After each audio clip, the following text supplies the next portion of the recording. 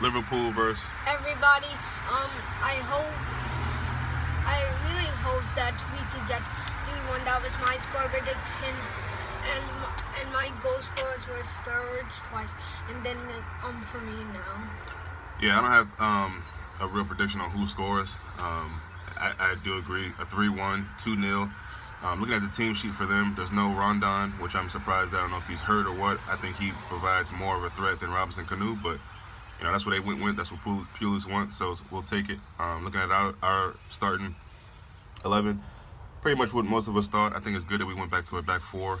The 3 is something I think we can maybe do in the future with more signings next year and getting guys familiar with that in training. But for now, going back to the back 4, I think fits us. So that's a good choice, I think. And then putting Lucas right there in the holding midfield position, I think is good. So looking forward to it. There's not much on their team that I feel like should threaten us, honestly. Chadley maybe, but other than that, they're going to be defensive today. I can see that, and try to catch us on the counter. But I think their main thing is obviously set pieces. So that's long throw-ins to the box, long balls into the box, especially if it gets to the end of the game and it's a very narrow margin.